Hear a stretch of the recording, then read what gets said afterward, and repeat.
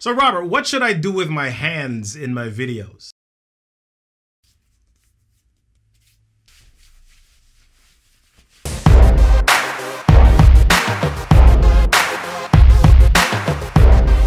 Hey there, it's Robert RK3, and if you haven't visited this channel before, we talk about storytelling and videos and public speaking and communication stuff. Yes.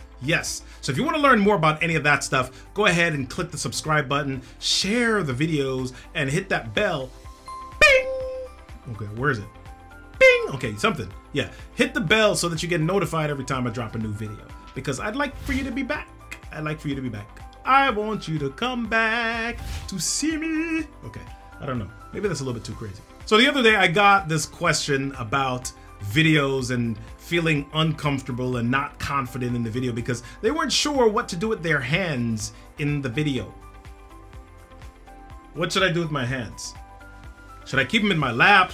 What should I do with them? So I want to go through a few questions, 4 questions to be specific, that I've gotten about what people should do with their hands in videos. Advice that people have gotten about where their hands should be placed from professional hand video placer people.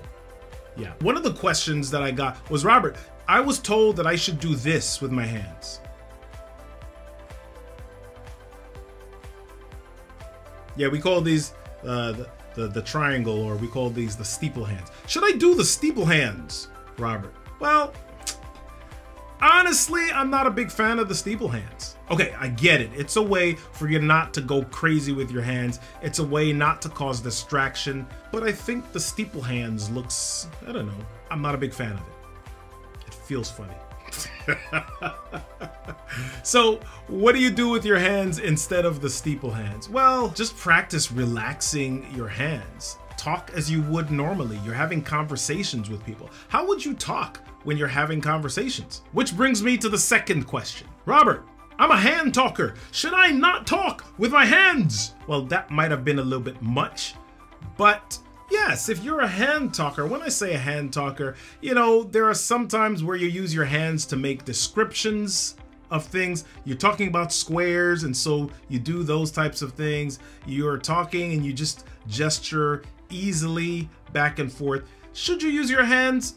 Yes, you should use your hands if that's what you're used to doing. Depending on the scenario, depending on the situation, depending on the room and how close you are to people, you may want to adjust your distancing sometimes, right? If people are right next to you, you probably don't want to widen your hands and smack them in the head or anything like that. So you want to be careful about that. But if you're a hand talker, if you're a gesturer, you can use your hands to emphasize the points that you are trying to make. Yes, it's okay to use your hands if that's what you're used to doing. Just be intentional about it. Here's a third question that I get asked. Robert, should I point when I'm talking on video? Now, I am not a political expert, but you've seen the politician thing, right? Yeah, I don't know. I would say not to point directly at people, because in some cultures that can be deemed as rude.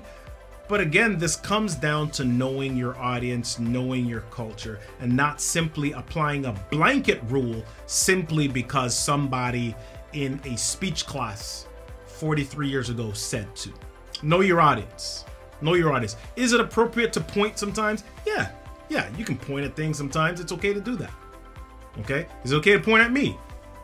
Yes, I'm pointing at me. But if you want to be appropriate, or if you want to be considerate of your audience, then yeah, you may not want to point at them, but you can always gesture in their direction, right? You can welcome them. Question number 4 that I get is, Robert, should I only do slow hand movements?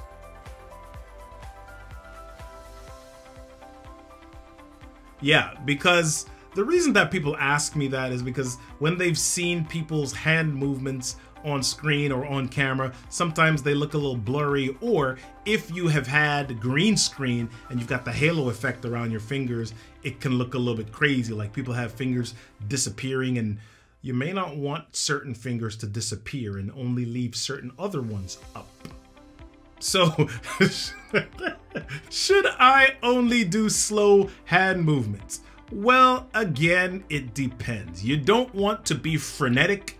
You don't want to be frantic. You don't want to be crazy unless that's what your audience likes. If your audience agrees with that, or if your audience likes that, if it calls for it, then do that, if that's what connects with your audience. But you also don't want to scare your audience. So, you know, keep it somewhere in the middle. Okay, we don't need to be Matrix, slow motion, or karate, although karate and kung fu movies do look really good in slow motion. So, is it okay to use your hands? That is the overall question. Yes, it's absolutely okay to use your hands. It's absolutely okay to be free with your hands. It's absolutely okay to be a person and normal and relaxed, especially if you're on video. Again, being aware of where you are, being aware of the people that you're speaking to, being aware of your audience. That's what's most important here. And again, not needing to stick to one absolute and concrete rule for every single video or time that you speak. I hope that was helpful for you. Don't forget to subscribe to the channel if you want to learn more about the techniques and the technologies of storytelling, or if you just simply want to have me do some more hand talking.